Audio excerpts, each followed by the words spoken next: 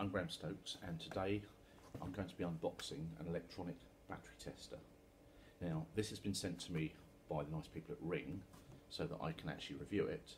I do need to point out that I'm not being paid by Ring, and also I haven't paid for this component itself. So, it comes in a plastic case with a cardboard sleeve around the outside. Instructions on the front says it's a professional machine and it's suitable for enhanced flooded batteries and AGM for stop-start. On the side of the box it states that the test method is load-free, it's microprocessor controlled. Battery types are lead-acid, AGM and enhanced flooded batteries. It has a graphic LCD with backlight. The cold cranking amps ranges are between 40 and 60 for the low range and 100 and 2000 for the high range. There are programmable battery standards which include the SAE, DIN, EN1, EN2, IEC, JIS and CA, MCA. It will do a battery test, alternator test, diode ripple test, starter test, earth test. You can download and print the data, but it also has its own integrated printer. So the first thing to say is that when I got this the other day, I thought I'd store it safely out the way. But if you're like me and you like to store your diagnostic equipment in a tool cabinet, the actual box and the casing is actually too tall to fit most of the drawers. So it does cause a problem there. So let's carry on and take the cardboard sleeve off of this.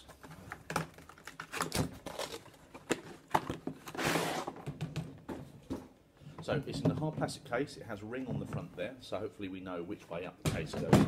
Two slide across clips this side, and when we open it up, it contains an instruction manual. We have the lower half of the case here with the unit itself, with its integrated printer, a spare printer roll, and the leads. And in the top here,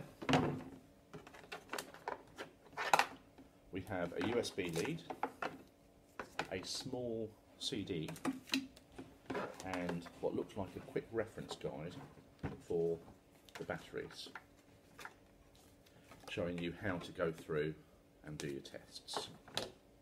Let's clip this back together.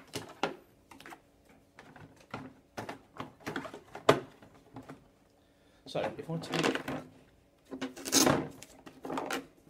the unit out of the box, let's just move the box out of the way for the minute. So, this is the unit I've been sent. Like I say, it has its own integrated printer, and actually it looks like there is a test print being left inside there. So that's the sort of thing that we're going to get, the test print, and it does look fairly easy in that it gives you OK, OK, OK, and crosses next to the problems there. So, clip the lid shut. I am going to need a power source, so I've just brought an old car battery that I can plug it onto, and rather than taking the taped leads off at the moment, I'm just going to clip it on so that we can power this up and I can show you what it actually does.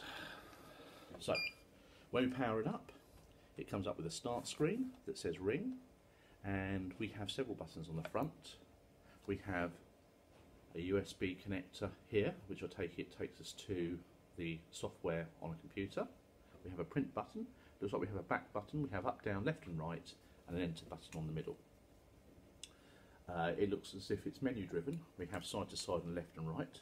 So if I press the down, I can work through different things. Up does the same. And then we have left and right.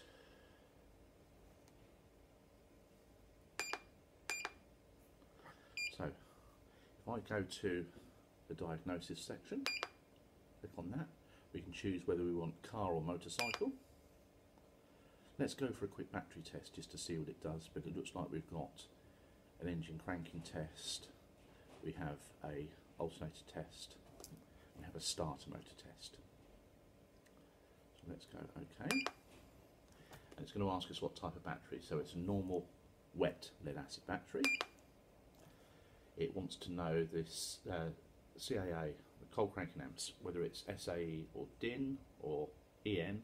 This one here is an EN with cold cranking amps of 350. So let's come down to EN. We have EN 350.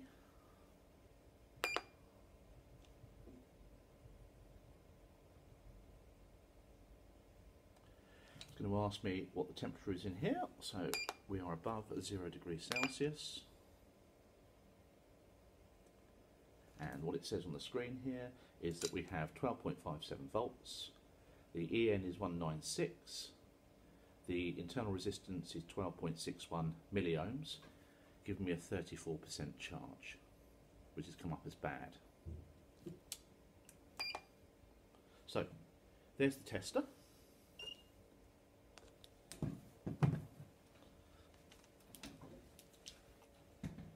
Thank you for watching this unboxing video.